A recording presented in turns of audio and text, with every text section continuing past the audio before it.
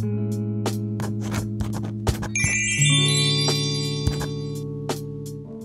guys, Julia here. Welcome back to another video, and today I'm setting up my bullet journal for May with a telephone theme.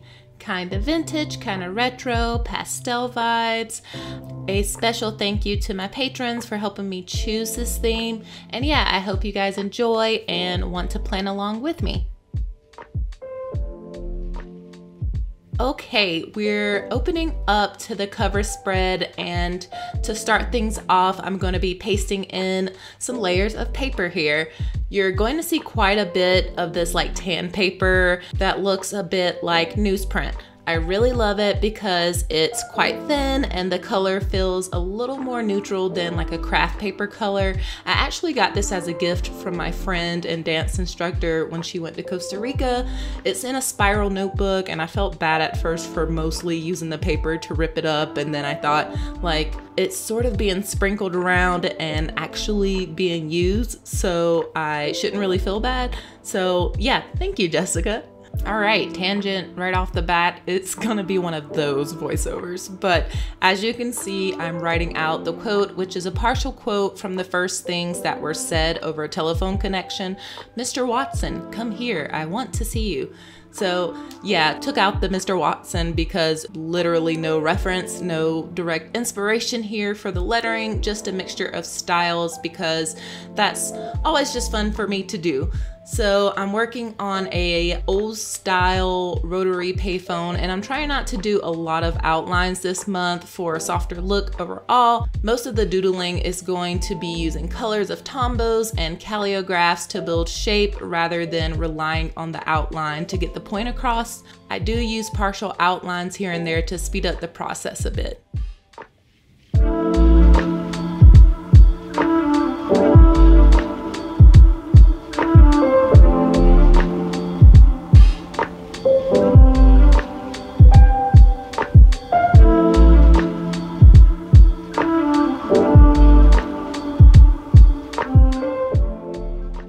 And for the May title, just gonna do a sideways script situation.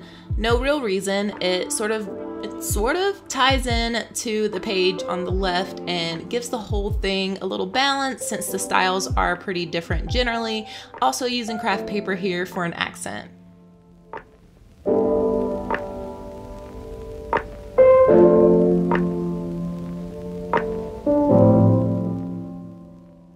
So spoiler, we're actually going to be visiting that spread again a little later, but for now, we are moving on to the monthly calendar, lining her up with a craft paper moment and getting the basic grid in. The boxes are a little taller than I typically do them. These are 6 spaces wide by 7 spaces tall, and I'm using a brown fine liner to soften it up a touch.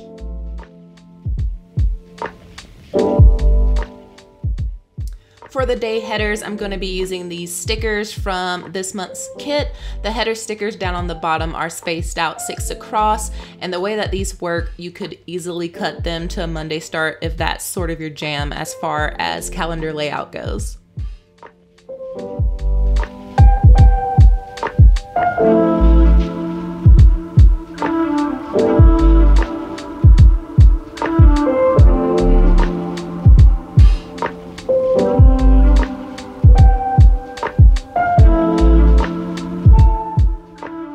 Over on the other side of the page cutout thing, I'm doodling in a phone booth in this lovely minty color. This is actually one of my favorite Tombow colors, 243 if you got it. But these phone booths, when they're red anyways, always make me think of London, and it's sort of funny that it's green here because apparently the original booths that were made were green and silver, and they were all supposed to be green and silver, but it was rejected because they, I guess, could be a road hazard and they just didn't stand out enough, so they made them red. Fun fact, yeah.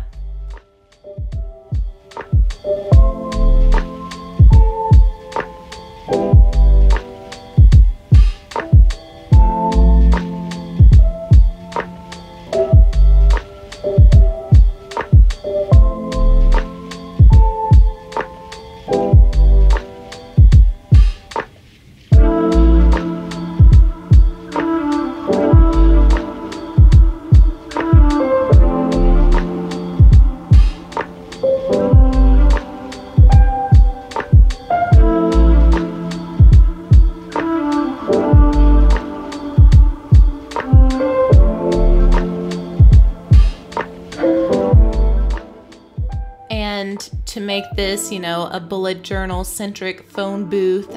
Instead of doing the crown up top, I'm doing the 05 for the 5th month.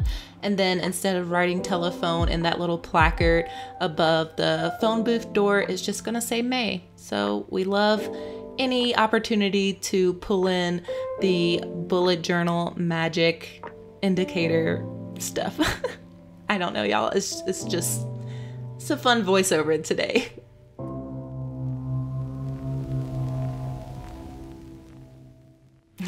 Okay, we got some history in there, and here's more nerdy history stuff for you as I work on the header for my trackers and the night log. This little doodle is inspired by the original Bell Telephone Company logo, and it's the only thing that I used black for in the whole setup actually. It's always fun making a logo reference here and there because, I mean, the career and all, like graphic designer here, gotta do it. But the layout here is a little bit different this time around to sort of mimic the verticalness of the phone booth. The yearly focus categories are running vertically along the spine, and then the habit trackers are in this tall grid with the days running along the side. And we're gonna have some editing, some editing magic there for this tracker layout. Yeah, and I'm just finishing up everything with the labels, but I guess to finish it off, I really like the way that this looks as a spread. I really enjoyed this layout.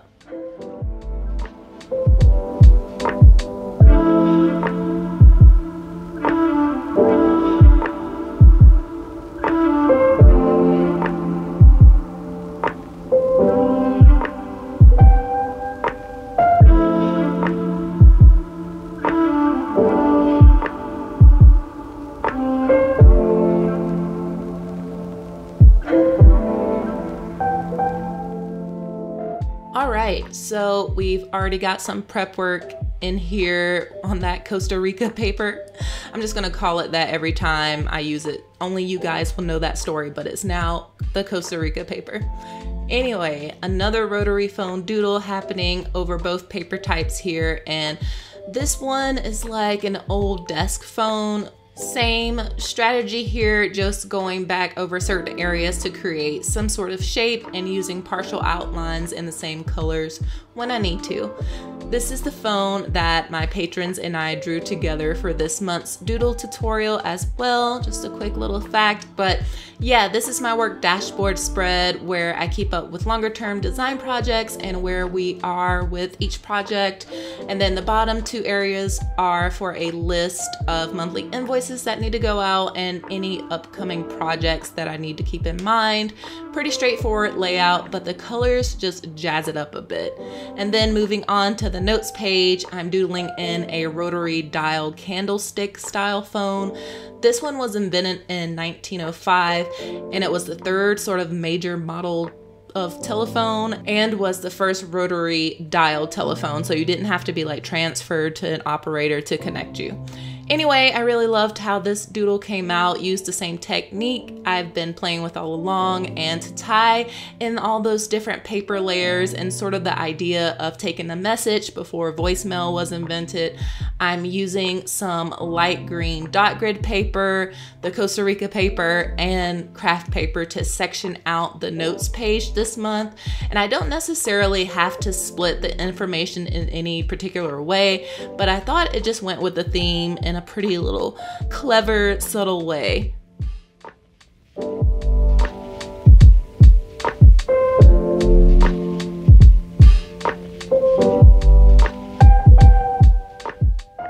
Okay, some last detail in there and this spread is done, and I think this is my favorite work and note spread that I've done in quite a while. There's a nice synergy going on. It's colorful, too, I guess, but not too blaring. I'm just going to pat myself on the back for this one because I kind of love it. Flipping over to what is usually the last spread of the setup, but I've got a little something extra for you after this, so hang in there. But this is now my old faithful weekly layout where I get a nice balance between some doodle space and maximizing function. So up top is where any meetings or events go. As far as looks, it's sort of like a week getting pulled straight out of that calendar page. And then below that on the left, I have sort of breakout lists for YouTube and Patreon. Of course, if you're not dabbling in content creation, these could be work specific or house cleaning specific, anything that needs its own sort of space. And we're going way back to like 1667 with this sort of first historic development when it comes to telephones, the string telephone. It's definitely a staple like kids craft project these days, but I thought it would be fun to pay homage to this like non-electrical telephone wonder. For the rolling task list header, I'm putting each letter in a little telephone button doodle. And yeah, just another cute little way to tie that in there. And then finally, I wanted to sort of shoot up the timeline a bit and do a Nokia style telephone from the 90s. I think my first cell phone was something like a Nokia 3310, something like that. That came out in like 2000, but it was basically the same style of phone that this is. Ooh, so that's a good one for me to be nosy about. What was your first cell phone? Let me know down in the comments, and I'll use your comments as inspiration for future weekly spreads this month.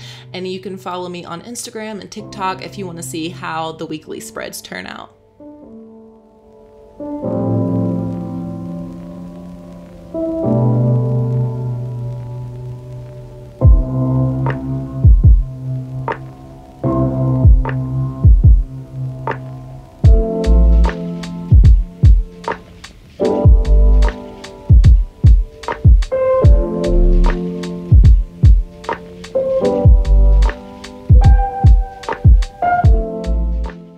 Okay, that little something extra was actually just redoing the quote page. I was sitting on it, and even though I liked how it looks, it just didn't vibe as well with the theme as a whole. So luckily it was easy to peel off that dot green paper and sort of redo it. The second go at the quote in this kind of quick hand lettering, handwriting style just didn't work either. So I went with layering different paper, just with different words on different sheets of paper. And I even found some pink dot grid paper. I actually did a whole video on this pastel notebook. And yeah, this whole theme actually reminds me of the papers in that notebook, but I'll leave the link for that up in the cards and down in the description if you want to check that out. But I definitely think this pastel paper and the whole style of this quote fits the overall theme a little better. Or did you like the other one better? Let me know. But yeah, this sort of gives me nice, pleasant ransom note vibes, but yeah, we'll take it. Here's a look at the cover spread redo.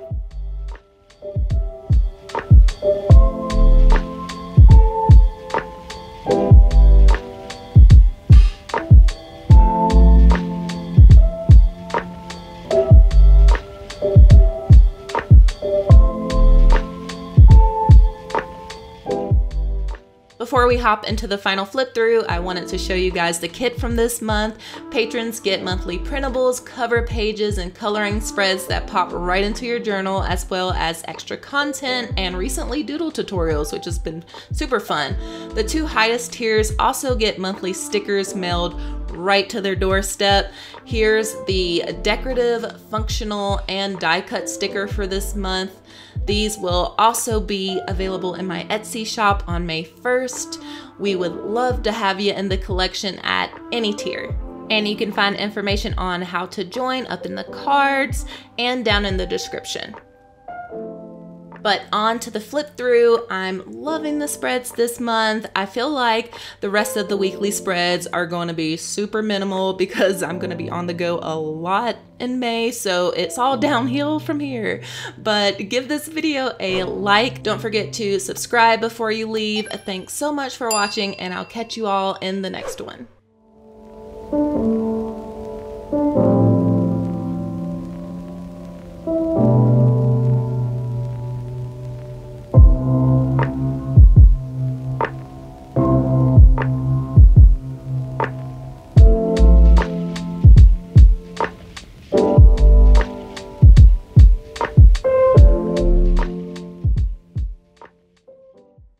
And if you like this video, here are a couple more I think you would enjoy.